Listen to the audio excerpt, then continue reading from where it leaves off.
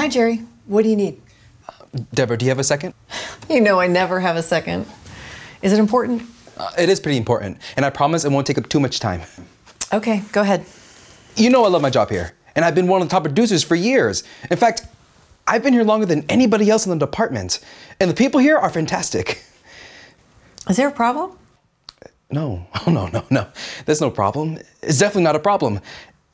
It's just that I have a review coming up, and I was wondering, well, what are my chances for a promotion? There's no chance for a promotion in your position, Jerry. I work really hard. I mean, maybe I can work harder. What more can I do? I'd love to talk more about this, but now is not a good time. If we need to discuss this further, you can make an appointment with Sarah.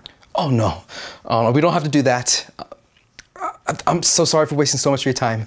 Thank you for hearing me out, and I completely understand. And Jerry, you are perfectly competent in your current position. Just keep doing what you're doing. We need people like you.